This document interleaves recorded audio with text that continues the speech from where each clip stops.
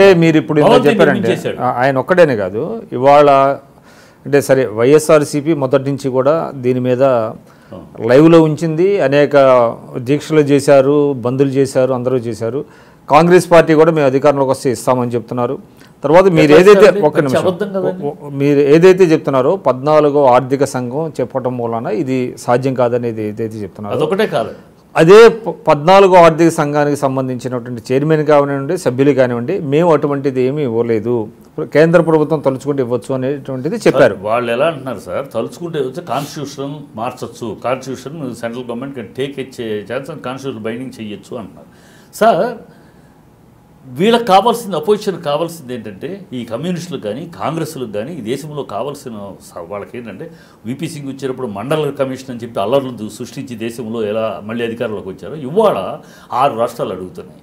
ఆంధ్ర రాష్ట్రానికి ఇస్తే వాళ్ళు మాకు కావాలంటారు, ఒరిస్సా నిద్రపోదు, బెంగాల్ నిద్రపోదు, కర్ణాటక మొయిలీ అడిగాడు, తెలంగాణ మీకు ఆంధ్రాకి స్పెషలిటీ ఇస్తే మా హైదరాబాద్లో ఉన్న ఇండస్ట్రీస్ అని అక్కడికి వెళ్ళిపోతాయని వాళ్ళు అడ్డుపడుతున్నారు, వీళ్ళు తెలుగు బిడ్డలే.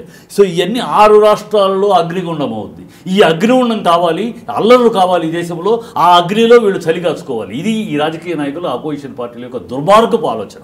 ఈ ఆలోచనకు అవకాశం ఇవ్వకూడదనే చంద్రబాబును కూర్చోబెట్టి నాయన ఇది పరిస్థితి నీకు.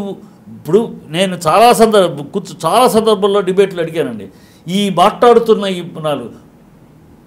స్పెషల్ స్టేటస్కిను స్పెషల్ ప్యాకేజీకి అసలు స్పెషల్ స్టేటస్ అంటే ఏంటి, దానికి ఏమొస్తున్నాయి, దానివల్ల మనకు లాభం ఏంటి, నష్టం ఏంటి, స్పెషల్ ప్యాకేజీ వల్ల మనం మిస్ అవుతున్నది ఏంటి, మీరు నాకు చెప్పండి.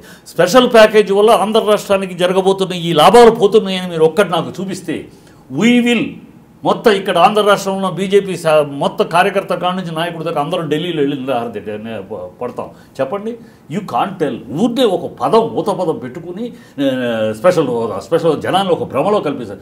స్పెషల్ హోదాకి స్పెషల్ స్టేట్కి ఏంటి తేడా? స్పెషల్ హోదాకి నువ్వు ఈపీపీ బై ఎక్స్టర్నల్ ఇది తీసుకుంటే 90% సెంట్రల్ గవర్నమెంట్ ఇస్తుంది. స్పెషల్ హోదా లేకపోతే 60% సెంట్రల్ గవర్నమెంట్ ఇస్తే 40% నువ్వు కట్టుకోవాలి. ఇండస్ట్రియల్ ఇన్సెంటివ్స్ ఇస్తుంది. ఇది సరే, ఈ లెక్కలని చూసే చంద్రబాబు నాయుడు 2016లో ఫిబ్రవరి 8వ తారీఖు నాడు ఇవన్నీ చదివి ఒప్పుకొని పెద్ద ప్రెస్ మీట్ పెట్టి ఇంతకన్నా ఏ రాష్ట్రానికి మించి రాలేదు అని ఈయన సుజనా చౌదరి మనం అడిగిన దానికన్నా ఎక్కువ ఇచ్చారని, ఈశాన్య రాష్ట్రాలు స్పెషల్ హోదా వచ్చిన వల్ల సాధించింది ఏంటి, చిచ్చింది ఏంటి అని ఇదే చంద్రబాబు అడిగాడు. దీంట్లో అసెంబ్లీలో తీర్మానం చేసి అభినందన చేశారు. అప్పుడైతే బుద్ధి లేదు, మీకు సెన్స్ లేదు. 40 ఏళ్ళ అనుభవం ఏమైంది, 9-12 ఏళ్ళ సీఎంగా చేసిన ఎక్స్పీరియన్స్ చెప్పింది. అప్పుడు నీకు చిన్నపిల్లాడు, నీకు తెలియదా ఈ చెప్పినప్పుడు? ఇప్పుడు ఒకటండి చిట్టి గారు, ఇది బీజేపీ బిట్వీన్ కాంగ్రెస్ సమస్య కాదు, ఇది రాష్ట్ర ప్రజలకు సంబంధించింది.